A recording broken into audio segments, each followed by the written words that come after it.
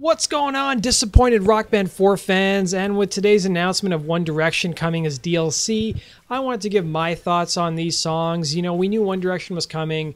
I guess I maybe underestimated. I thought maybe we get one song because we had gotten one song from them before, but we got a 4-pack from these guys, so we're getting Best Song Ever, Never Enough, Story of My Life, and What Makes You Beautiful. And I have to admit, I don't hate One Direction as much as people like hate Justin Bieber. I don't understand all the hate for these guys. They do write catchy songs and they do write fun songs. And I will say this is going to be a great pack for vocalists and people who love to sing harmonies.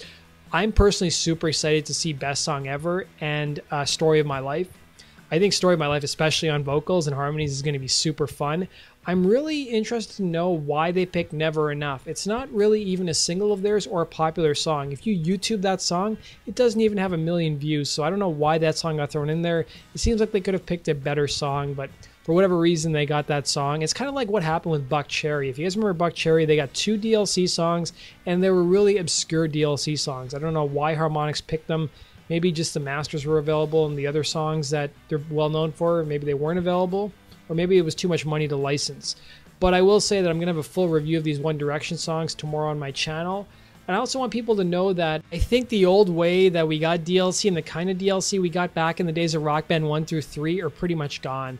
Like, the one thing I love about the past Rock Band games is that they introduced me to bands that I really wasn't familiar with. Like, remember the Fratellas, this band you'd never heard of before? And it came out as a 3-pack and everybody was complaining, oh, this band sucks, never heard of them. And then you play it, you're like, holy crap, this is an amazing band, especially on drums. Like, Henrietta is a great song. All those songs are great. And remember, we got bands like punk rock bands like the Dead Kennedys, Mission to Burma. And, you know, we really don't see that kind of stuff in Rock Band 4 released as DLC yet. You know, we got all these obscure bands back in the day. And, you know, back in the day, they were owned by EA and Viacom, and they had a lot more money.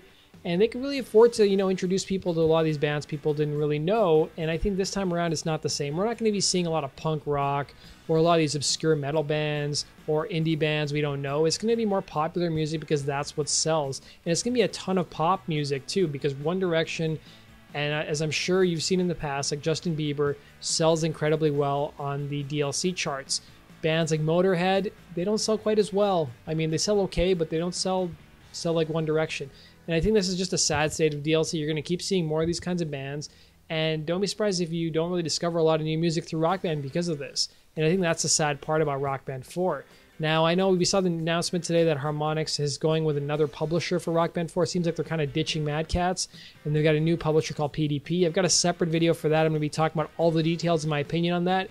You guys can check that out. But I want to know from you, what do you think we're going to see in the future from Rock Band 4 in terms of DLC? Are we going to see more really popular music, or is it going to be more of these obscure bands that we saw back in Rock Band 1 and 2? Comment below and let me know. And as always, guys, if you want to stay up to date on the latest Rock Band 4 news, Guitar Hero Live news, and just know my general thoughts on rhythm gaming, be sure to hit the subscribe button. Take care.